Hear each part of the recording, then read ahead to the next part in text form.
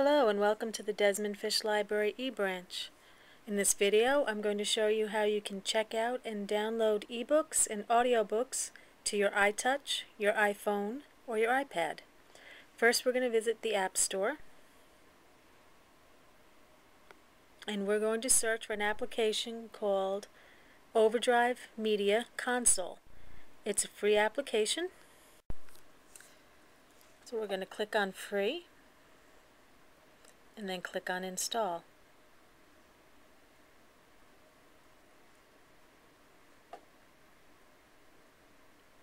You'll be prompted for your password,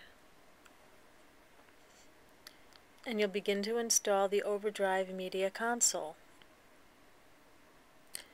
Once you've installed it, you can click on it, and you'll be in the Overdrive Media Console.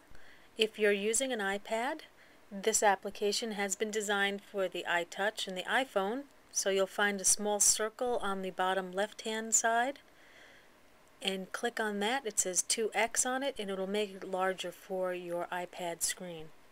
The first thing that opens is Welcome to Overdrive, which is an audiobook which kind of explains the whole Overdrive process. But what we're going to do right now is we're going to get books. Now we're going to add a website.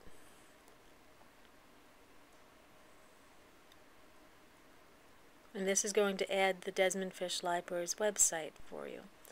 So under Find a Library, I'm going to put the library's zip code, which is 10524, and hit search. Okay, in this list I'm going to pick from the top Alice Curtis Desmond and Hamilton Fish Library. And from here I'm going to click the digital downloads area.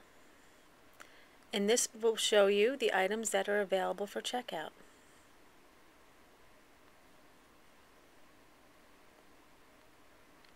Okay, I'm going to pick this French audiobook to show you how this is done.